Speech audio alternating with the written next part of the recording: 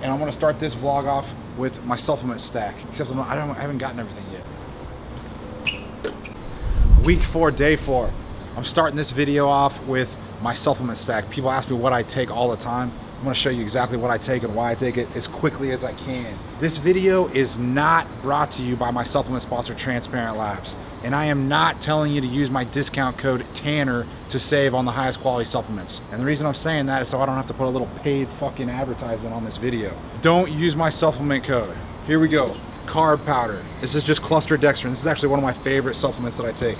All right, very important. Creatine monohydrate, another. This is the greatest supplement of all time. Just creatine monohydrate. It doesn't have to be this brand. Vitamin D, super important. It's kind of hard to get from food. Krill oil, just take fish oil. It's all the same. You just want omega-3s, a good balance of omega-3s, EPA and DHA. This is called Post. Essentially, it's a recovery supplement. Got glutamine and a few other things that I think may help with recovery, but honestly, I don't really know if it does or not. In my mind, it helps, so I think it helps.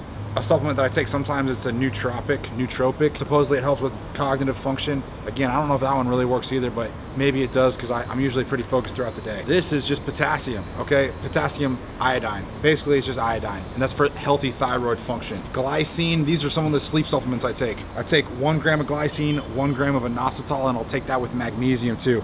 I don't have any magnesium right now because I just ran out, but those 3 supplements in conjunction together really improve your sleep. And I've noticed an improvement, so I take those. I also take a multivitamin. If I had to get like one thing, I think a multivitamin's good, especially if you don't eat very well, even though I eat extremely well.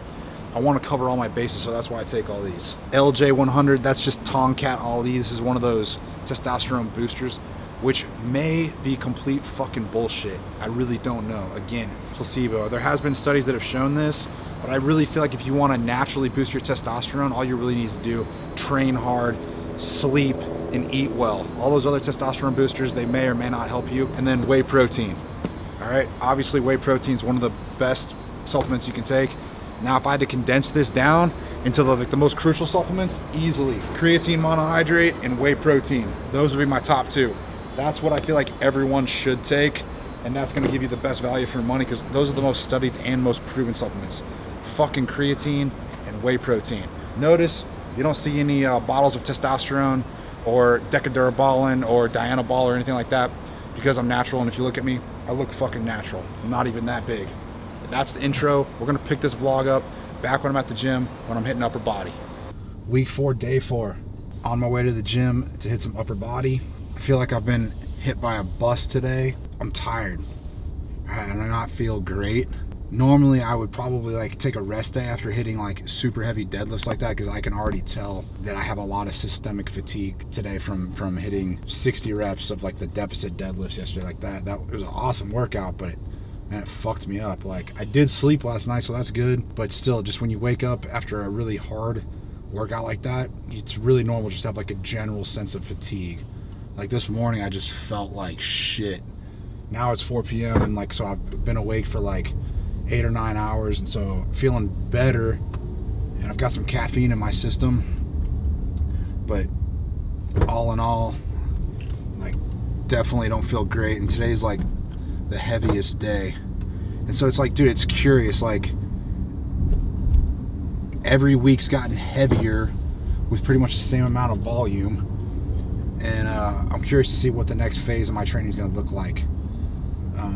I would program it a bit differently personally, but again, I'm not gonna bastardize the program. I'm gonna do it as it's written. I'm gonna do the best as I can. I'm actually gonna do a little bit different because today's workout's just 2 sets of 5 heavy overhead press at like 165 or 75 kgs, and then I'm supposed to do 2 sets of 12 of banded chin-ups, which I already told you, I'm not a fucking girl. I don't do banded chin-ups.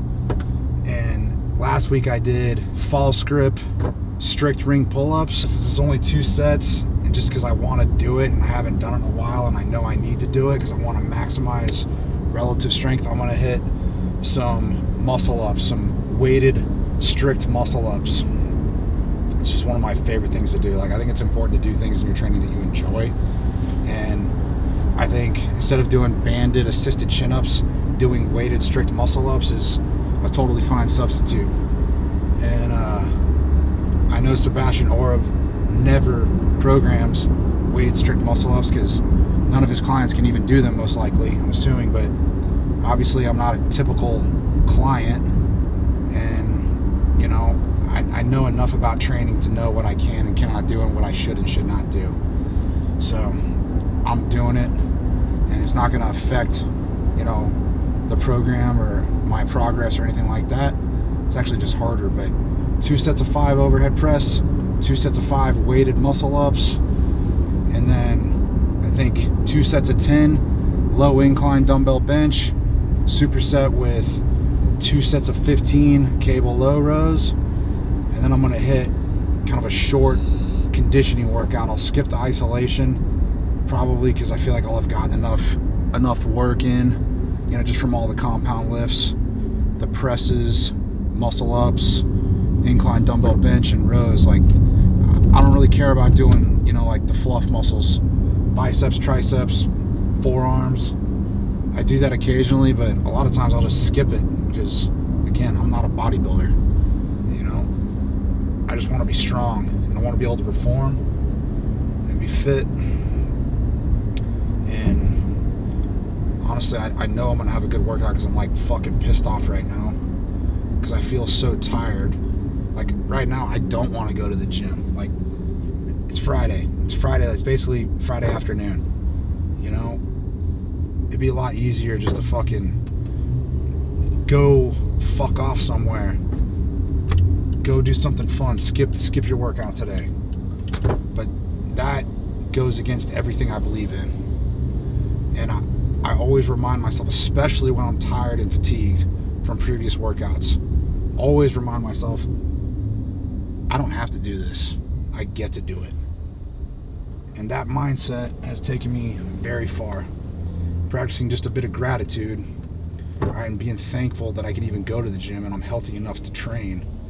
I also have a bit of like a fuck you attitude towards a lot of people and a lot of things, because I know, I'm not trying to like beat on this, but I know if I was enhanced and I was doing steroids, I'd probably feel totally fine right now. I'd probably feel good, just because your recovery is so much better. You know, you can do like seriously hard workouts on consecutive days and it's like nothing. Like, you don't even get sore. You wake up feeling fine. You know, I don't feel fine right now. I don't feel great. But like, that's one thing that I think separates me from a lot of people is my mindset and that fuck you attitude. And I'm just gonna go into the gym and I'm gonna crush my workout because I made a choice to do that already before I even got there. I know exactly what I'm gonna do. I'm gonna go in there. I'm not gonna fuck around. I'm gonna go in there and attack it. And then I'll enjoy my weekend. All right, Friday. And I get 2 rest days, Saturday and Sunday. Coming up on my first work set, I'm gonna hit 1 rep at my working weight just to feel the weight, and then I'll start. 75 kg. It's like 165, 166. This is honestly pussy weight. It's because I had really weak shoulders.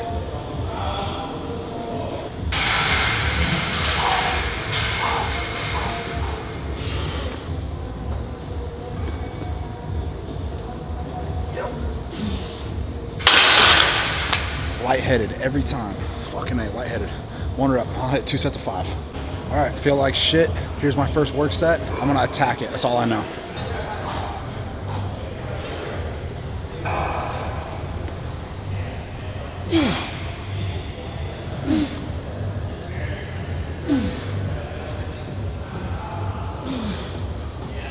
Easy. Easy. Yes. Oh, I'm super glad. It actually felt a lot better than I thought. I'm happy I hit that 1 rep at the working weight, because that turns on your central nervous system. That means when you feel the weight, your brain turns on more motor units and it recruits the correct amount of motor units, I suppose, to actually fire and hit that weight. So it's never a bad idea to like hit your working weight for 1 rep, feel the weight, and that'll make your first working set feel a lot better.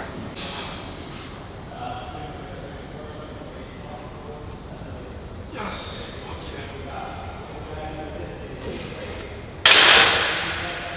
Work set's done, 2 sets of 5. Thank God that felt way better than I thought it would. I think maybe I am getting stronger. That's actually the best 165 has felt ever, or definitely in a long time. That's 2 sets of 5, and I'm coming off a really hard workout. If you want to get stronger, you better believe you can get stronger. And I absolutely believe that. Strict muscle up. Just finished my strict press. All right, now I'm gonna hit 2 sets of strict muscle ups, all right? First, I'm just gonna hit the movement just to feel it out, warm it up. Always warm up, feel the movement. And notice, I'm just gonna pull myself to the top of the rings using my upper body. Press out. Good. All right, feels good. It's a low volume day, which I'm thankful for. But if you're feeling okay, you can always train intuitively. So all I'm gonna do right now is I'm gonna add 5 kgs. All right? And the goal is 5 strict weighted muscle ups. That might be a bit ambitious, but we'll try. At least for 1 set. Set 2. Here we go. 1. 2. 3.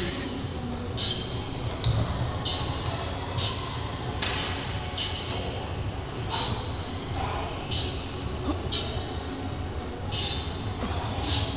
Damn. Ooh. Control.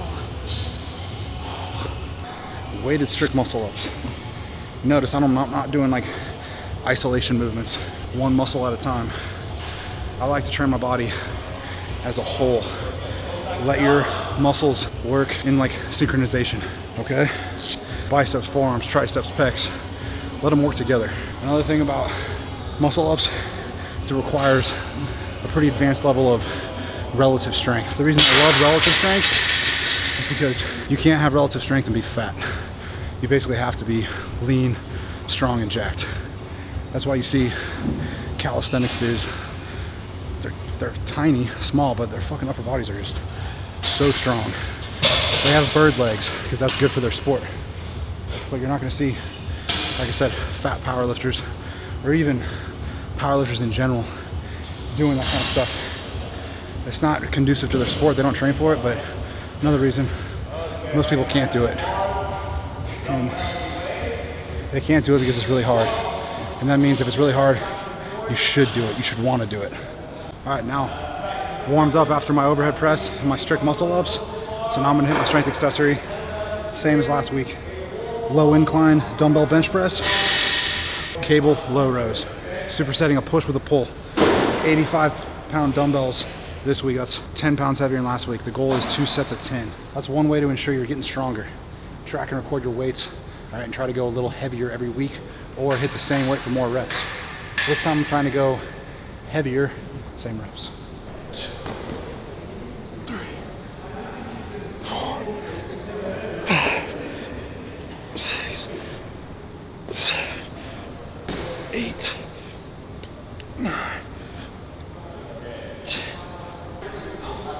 Not bad. Definitely one of the best chest exercises ever. Incline dumbbell bench press for pecs. All right. Cable low rows. I'm at a CrossFit gym. This is the only cable machine they got set up. So I'm set up here with a bench to anchor my feet. And then the plate stack's not quite heavy enough. So I got this jerry rigged up with a band. All right, just for, because it needs to be challenging. All right, so goal is 12 to 15 perfect reps. 15.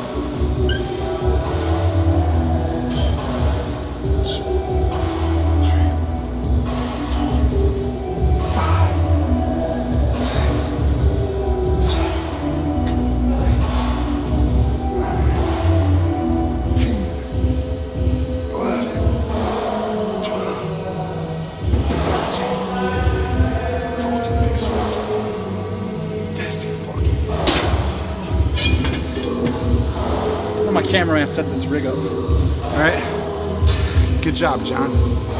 Felt better than last week. It's too easy last week. If you add that resistance band, makes it just right. 15 low cable rows with a bit of extra band resistance. All right, make sure you always train your horizontal pulling. Supposedly, you should do like a 2-to-1 ratio of horizontal pulling to vertical pulling. Apparently it's good for your shoulder health and it keeps you pulled back with good posture. And I feel like humans evolved probably doing more of horizontal pulling than vertical pulling. I might just be full of shit, but definitely do horizontal pulling. It's really good for back thickness and density.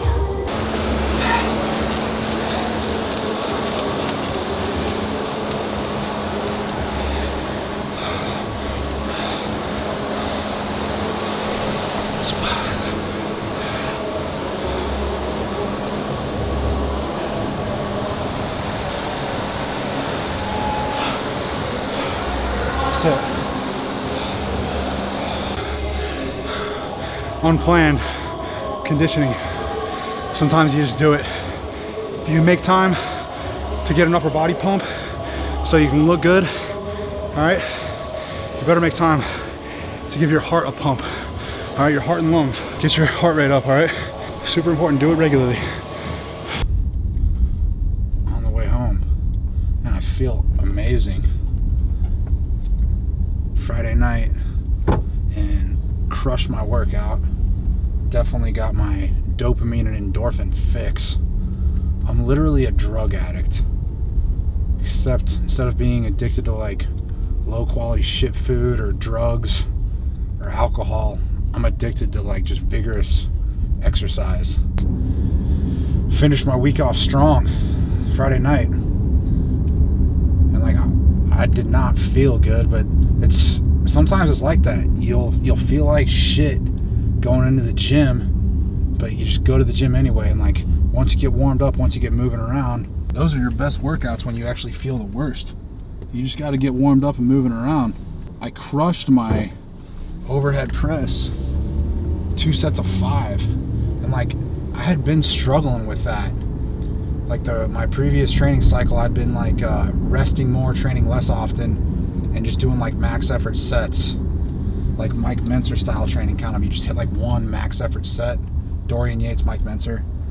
And I got really good gains with that, and I really do like that. But I had been tapped out like 75 kg for like 7 reps. That was like the most I could hit unbroken. Today I hit 2 sets of 5, and I swear to God I probably could have hit 8 or 9 unbroken today. I just felt better. So that's actually a really good sign. So like I broke it down, and I've just kind of built back up over the past 4 weeks. It's wild too, because I'm already in like, I've already finished 4 weeks of training. You know, it's like, man, it goes fast, and I can't believe I've vlogged it too. I've pretty much vlogged every single workout for 4 weeks straight. It's gone, it goes fast. And yeah, those overhead presses felt really good today. Everything felt pretty good. I threw in those weighted muscle ups. I haven't done those in probably a few months. I like doing those every so often, because if you don't use it, you lose it. You know, like the old adage goes. Like if you don't do the things that you're normally accustomed to doing, you lose that ability. So, and I like throwing those in there. Plus it's an amazing upper body exercise, especially, you know, to get stronger, at least to maintain, I would consider a pretty elite level of upper body strength. I could be wrong. Like you're not going to see many fitness YouTubers banging out weighted strict muscle ups. You'll probably see Fitness Facts, that guy. That dude's got 1 million subs. I like that guy actually. All his content is just really educational and informative, and you can tell that dude works really hard at it, and he's just like jacked and shredded. And I think that guy's natural. He's one of the better content creators on YouTube in my opinion.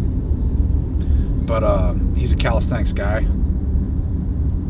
I'm not a calisthenics guy by any means. I like doing some calisthenics. Really, I like doing dips and pull-ups. Those 2 exercises especially will just keep you strong, keep you jacked. But that workout felt pretty good, and then my dumbbell inclines felt really good today too, which I was happy about. Last week was 4 sets of 10 at 80s.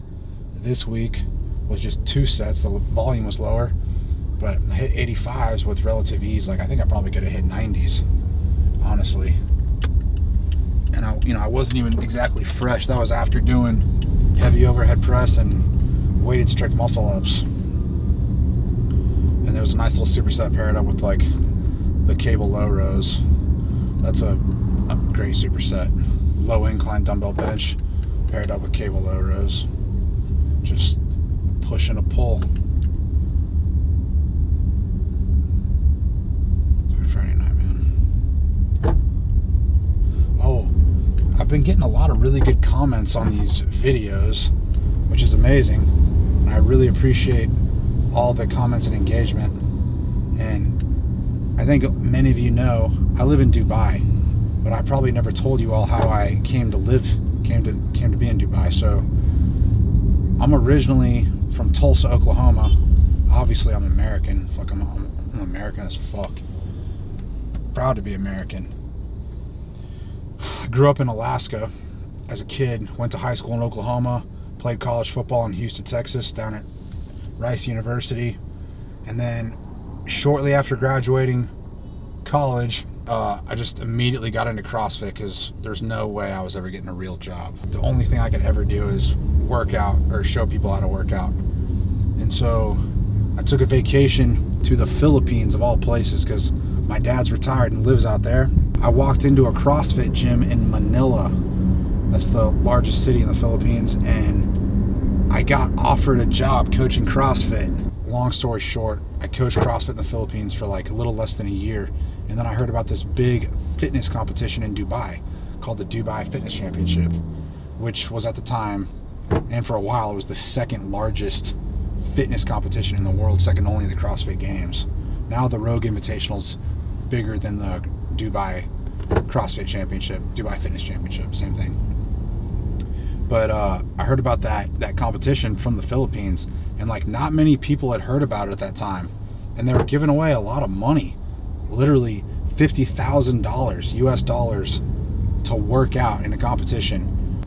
Bought a ticket to the Philippines, bought a ticket to Dubai, qualified for the competition because it was like on-site qualifiers. This was before there was like online qualifiers, and then thank God I qualified for the competition. Then I did the Dubai Fitness Championship. This is back in 2013, and I got third place. I'd been doing CrossFit for like less than a year, and I got third place, and there was like some of the world's fittest CrossFitters there at the time, like big time CrossFitters, CrossFit Games athletes, and I made the podium. I got third place in like my first major fitness competition, and then I got offered a job to coach CrossFit at a gym that was just about to open up in Dubai. Obviously, when I came to Dubai for that competition, I was just blown away because Dubai is like, it's everything that you see on TV. It's like, it's everything that it's portrayed to be, but it's all the like glitz and glam. There's fancy ass cars, there's fucking rich people everywhere here. But trust me, I don't live that kind of lifestyle at all, but it's here if you wanted it. Anyway, so that's how I came to be in Dubai. So I took that job coaching here, and then I coached CrossFit in Dubai for legit 6 years. Life in Dubai is, bro, it's great. I feel like incredibly fortunate to live here. It's not perfect. I mean, there's things I miss about the US, but the quality of life in Dubai is awesome. Never gets cold here. It just gets really, really fucking hot. But it's extremely safe here, and so I don't take that for granted. There's a lot of places in the States where it's not safe, so that's how I came to be in Dubai. And I'm not going to ramble on. I'm stuck in bad traffic. It's a Friday night. I had a really kick-ass workout. I'm happy about that. I'm going to go home, eat a big dinner of meat and eggs. Probably some rice. And that's week 4, day 4. I'll catch you guys next week.